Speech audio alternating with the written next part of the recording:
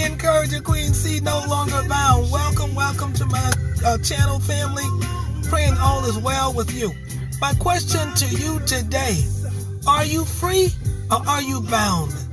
Are you free to lift your hands and give God praise? Are you free to open your mouth and just thank Him? Wherever you are you free to honor the name of Jesus? Are you free? Are you free or are you bound? Let's join the psalmist David in Psalms 34. He said, I will bless the Lord at all times. His praise shall continuously be in my mouth. Yes. And he encouraged others to praise the Lord with him. He even goes further to say, I sought the Lord, and He heard me, and He delivered me out of all my fears. But he says in the beginning, I will praise Him no matter what. No matter what I'm going through, no matter what the circumstance is, I will find a way to bless the Lord. I will bless Him. I will bless Him on a rainy day. It's raining today. I will bless Him on a rainy day. I'll bless Him when the sun is shining. I bless Him when I'm feeling good.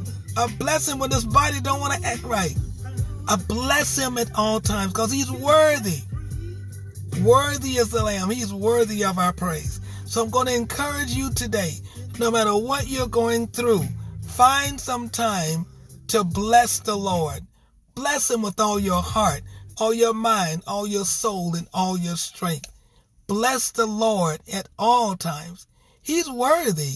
He's worthy. Yes, He's worthy. Be free in Christ. Say, I am free. I am free in the name of Jesus. Amen.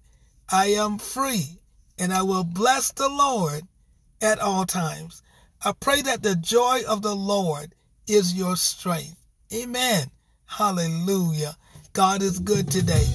Listen, have yourself a blessed day and be encouraged.